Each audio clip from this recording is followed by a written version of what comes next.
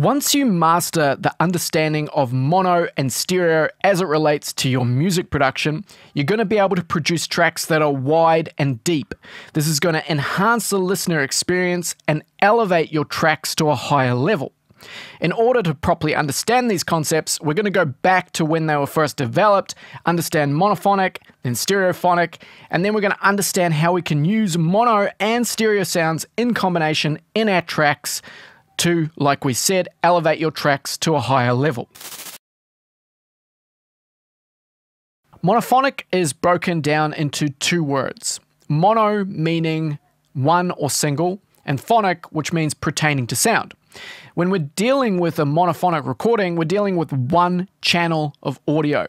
And if we were to send that one channel even to multiple speakers, they've only got one set of information that they could all play, so they'd be playing the exact same thing back. When we move into stereophonic, stereo means solid, and phonic is pertaining to sound. And the name suggests that the spatial and dimensional aspects of a stereo recording and stereo playback creates a more solid or lifelike experience for the listener. Stereo is dealing with two channels of audio, and the way it works is mimicking the way that the human ear naturally hears sound in the environment. We pick up with our different ears slight variations in timing, volume, and frequency, which, when processed by our brains, determines directionality of a sound. And so when the speakers play back audio from a stereo recording, that's effectively what's happening. They're manipulating the intensity or the volume, the timing, and the frequency content. The arrangement of different sounds across those two channels of audio can create a virtual stage, which we refer to as a soundstage. And so instruments or sound sources, they can be placed in different positions on this virtual stage by adjusting their relative volumes and timings in the left and right speakers. This placement gives the listener a perception of width where sounds seem to be coming from between points between the two speakers, or even beyond them. If we want to bring a sound to the front of the soundstage, we make sure that we bring its volume up, we make sure that it's got a good amount of high frequency content, and we make sure that it's got very little reverberation on it. If we want to push something to the back of a mix or the soundstage, we would lower it in volume, we would roll off high frequency content in the sound, and we would add reverberation to it. So in our toolkit, we have mono and stereo sounds to put into our tracks when we're producing music. And if we want to capture audio from the real world, and we want to capture it in mono, we just use a single microphone. If we want to capture a stereo recording, we would use two microphones in a stereo configuration, which is going to be capturing two channels of audio. Now, we can also synthesize a stereo sound using a synthesizer, either an analog or a digital synthesizer. If we're completely inside of a digital audio workstation, we can create a mono sound or a digital sound with the synthesizers that we use. And we're going to look at what effects we can apply to a mono sound to make it stereo, but we're also going to take a look at how we can make a stereo sound into mono and what destructive effects can occur when we're taking something that's stereo and we're summing it into a mono signal. In order for you to get the most out of these demonstrations, I advise you to either be sitting in front of a great pair of stereo speakers where you've got them set up so that you really get a good stereo image, or you are wearing a pair of headphones. Now, ultimately, your ears are what matters, but what I am going to be showing you is some visual references as well, so that you can visually see what's happening as well as hear what's happening. And this combination of visual and audio information will hopefully help solidify these concepts to you. But when I'm talking about looking at something, please just understand that ultimately you need to hear what's going on. You can't just look at what's going on. I've got a mono recording here in orange. You can see that there's only one waveform here. When we look at a stereo sample, there's two waveforms, one for each channel.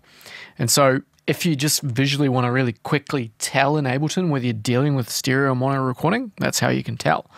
Also, something to note with Ableton and a lot of other digital audio workstations is they don't discriminate between an audio track that is for a mono sound or an audio track that's for stereo sound.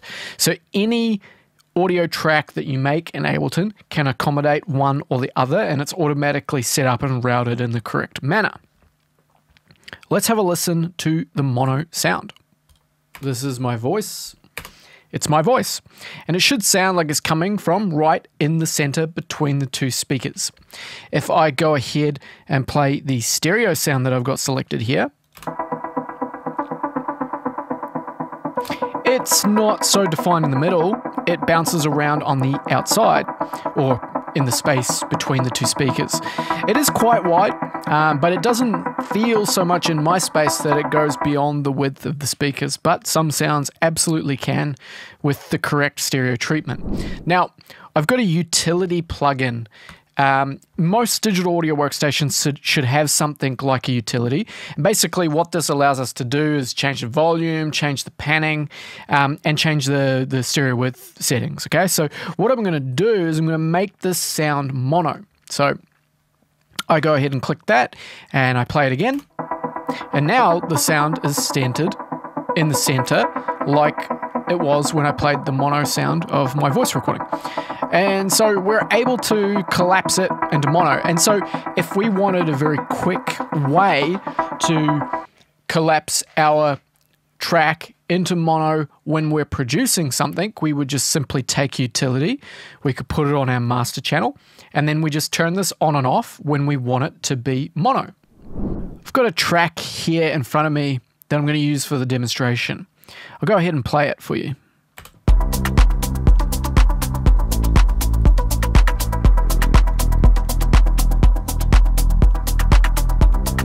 We have some stereo elements already in the track, such as the lead element, but we are going to apply some more stereo widening to some of the other effects. So the clap that we've got here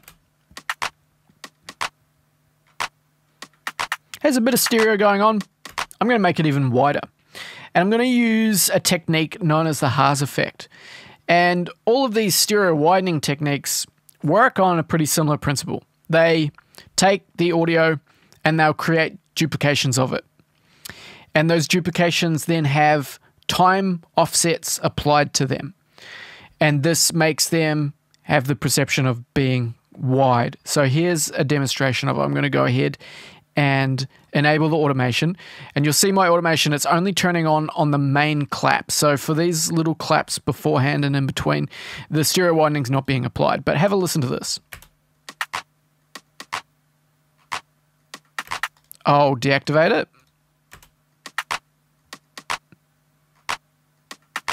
And turn it back on again for you. And now I'm going to play it inside the mix. I'll deactivate it. And reactivate it. It makes this clap sit really nicely inside of the mix. We could come to the hat that we've got here, and we could use another effect. This is known as a flanger effect. I'll turn it on. And you would have heard this before on things. It creates that really spacey kind of effect. I'll go ahead and change it to a flanger. A phaser. It's a similar kind of sound, bit different. And you'll notice that it's moving around. So there's an LFO that's changing the time relationship that's making this kind of spacey sound occur. And the spacey sound is actually phase cancellation. What's happening is frequencies, when they're shifting in time, they're overlapping in various ways and resulting in cancellation, which I'll give you an example of a little bit later in this video. But for now, we'll keep this flanger on and we'll play it in our track. I don't know whether this flanger really works on this element, but I'm just giving you a bit of an example. So the clap's got the Haas effect applied to it, and the hat now has this flanger.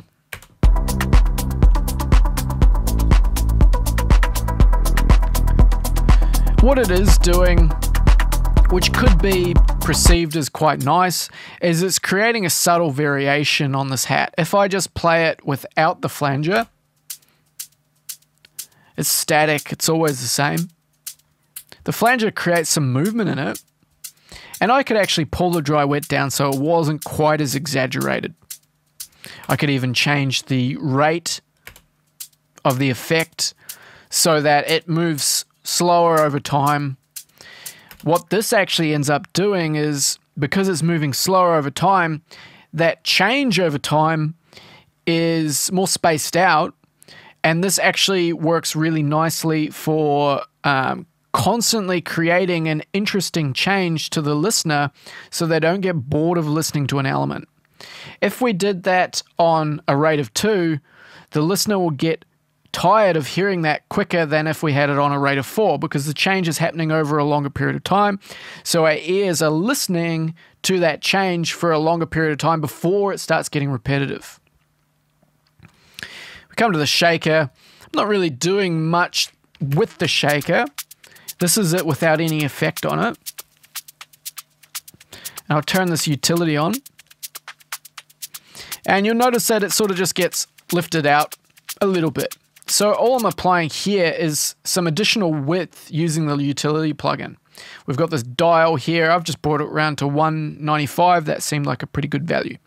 And so with all of those effects at play in our track, here's what it sounds like.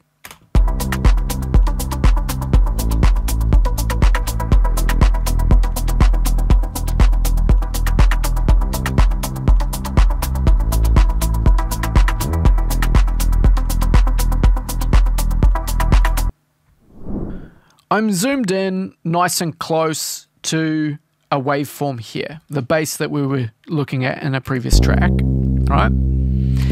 And these are more or less the instructions that are getting sent to the speaker in order to create the movement of the speaker to pressurize the air so that we can actually hear the sound. And there's a center line that you can see that runs through the middle, and then the amplitude of the signal moves negative and positive of that center line. And it moves around a little bit, but more or less it's going down, then it's going up, then it's going down, right? What we can imagine is when it's coming down, the speaker cone is pulling back. And when it's moving positive, the speaker cone's moving forward, okay?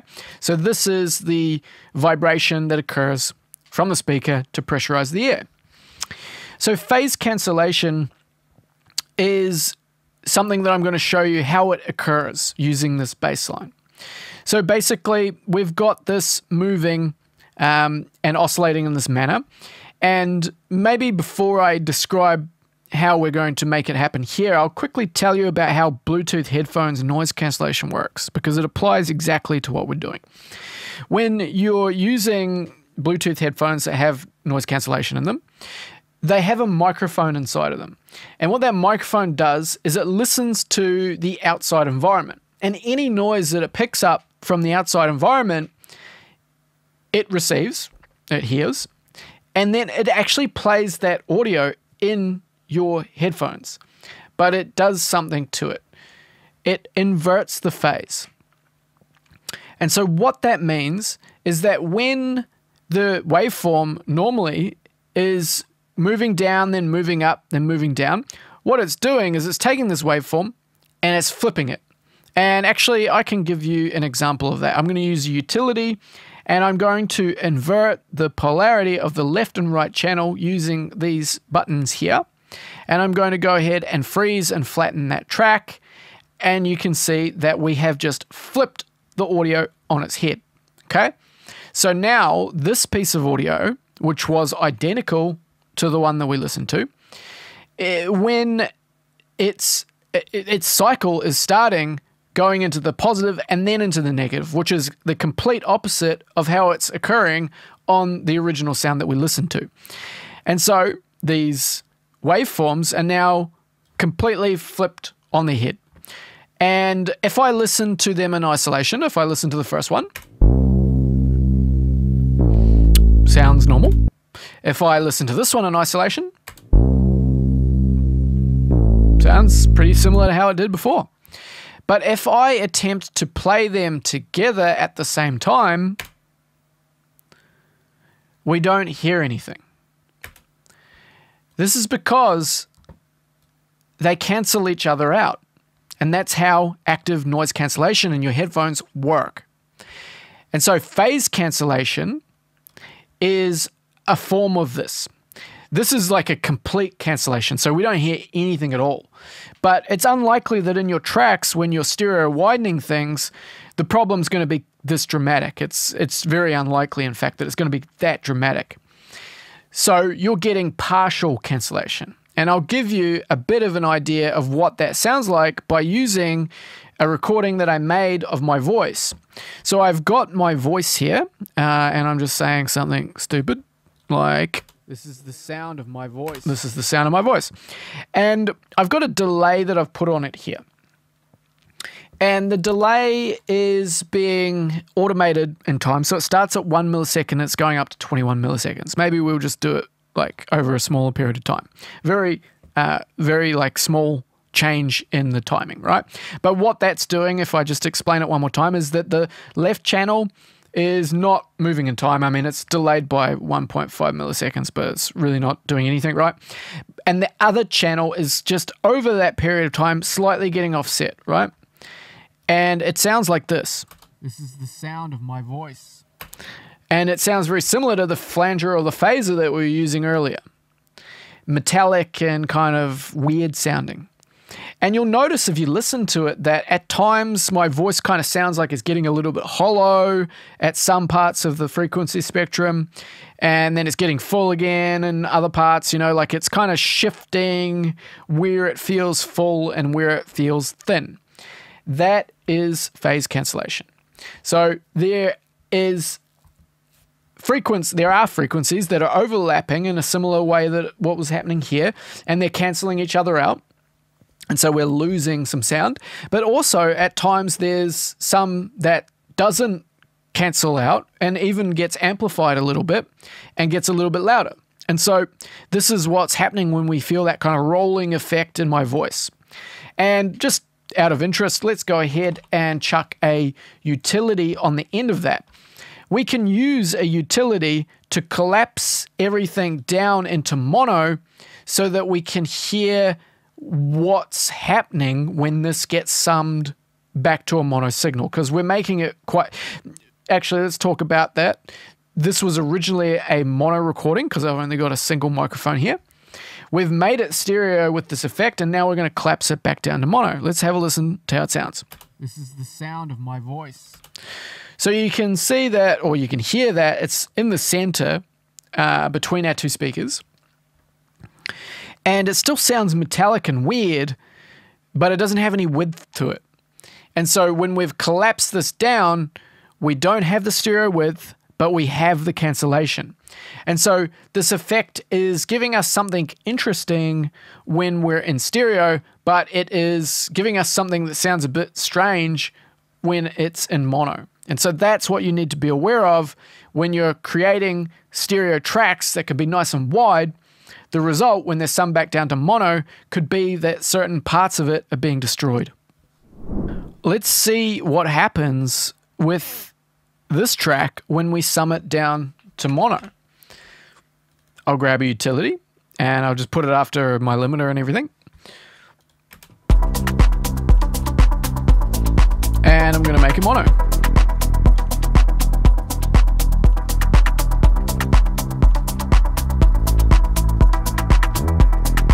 I'll turn it back to stereo.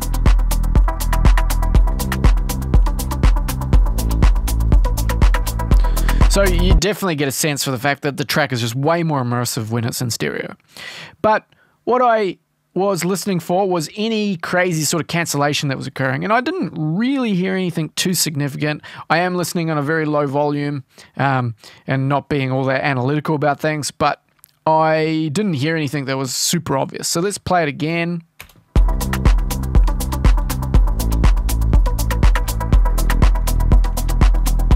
I think the thing that's most obvious to me is that that bass actually has quite a bit of width to it, and it really kind of sounds strange when it's pulled into the center. But that is how you can check whether your tracks are working properly in mono versus how they sound in stereo.